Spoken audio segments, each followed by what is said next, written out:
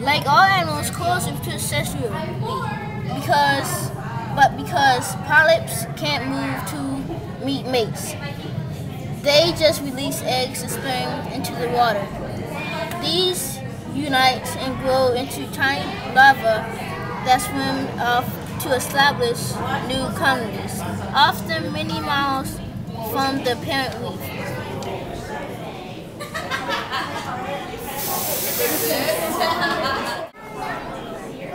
The planula needs to find a good spot to settle down.